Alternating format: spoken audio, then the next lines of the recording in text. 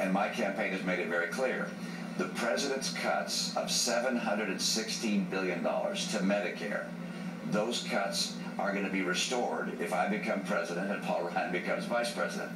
But the Congressional Budget Office concluded the cuts, which do not come out of the Medicare Trust Fund, actually make Medicare more efficient and extend the life of the program.